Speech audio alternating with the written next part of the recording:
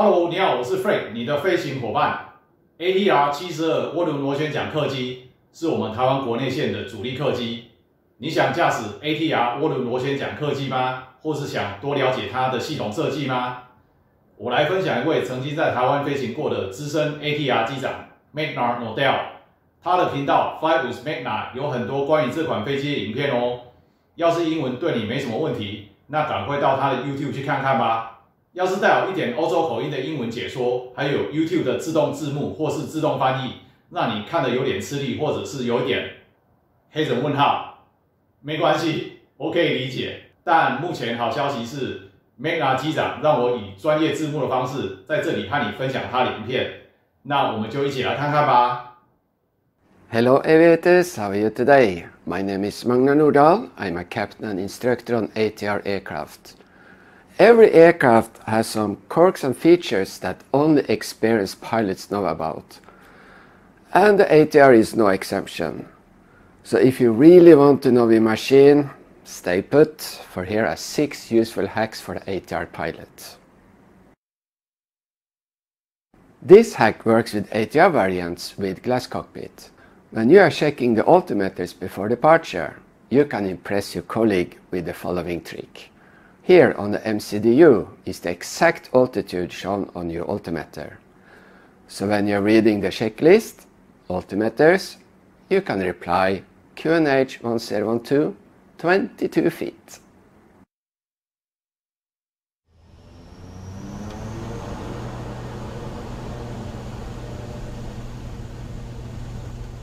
And since we are talking about the MCDU, here is another hack.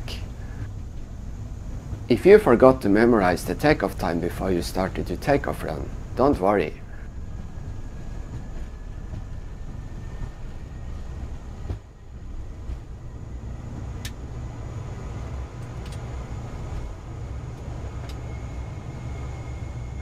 After becoming safely up in the air, you will find the takeoff time here on the flight plan page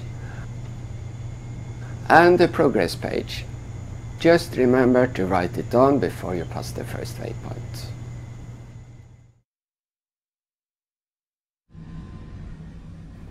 To enter the cockpit from the cabin, you must walk through the forward cargo compartment. And unless the compartment light is on, it will be pitch dark, which is not fun for a flight attendant bringing a tray with refreshments to the pilots. The light switch is located in the entrance area to the cockpit. So if you forgot to switch on the light before departure, you will have to get out of your seat to reach the switch.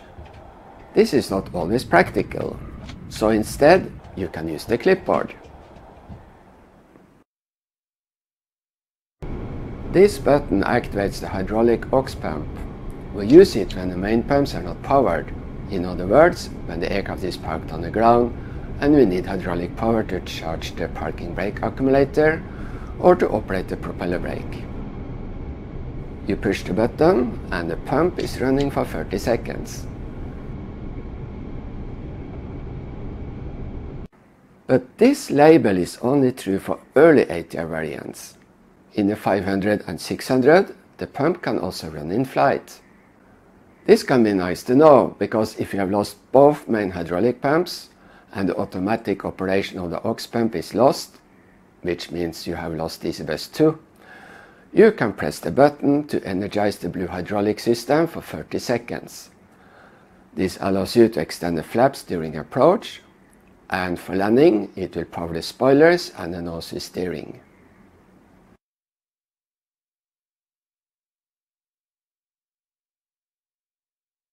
The main cabin door weighs 120 kilos, but it can be lifted with your fingertips.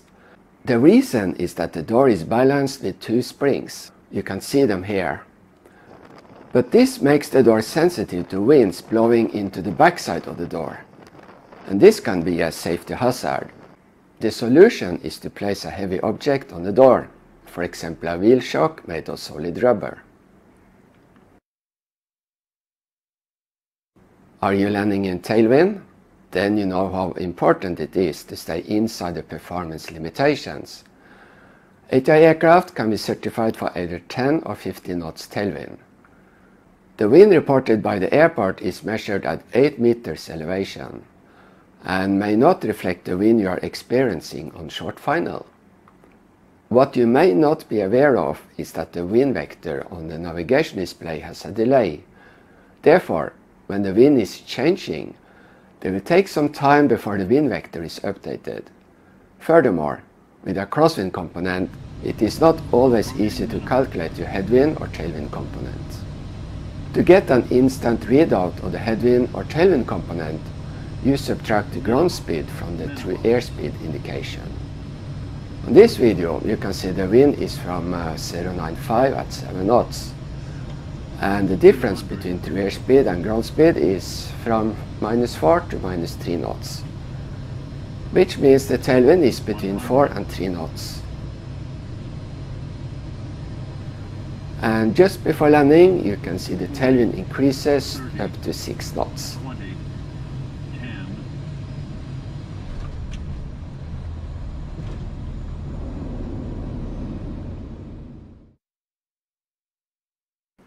And that's all for this time. Thank you for watching. Have a wonderful day and happy landing.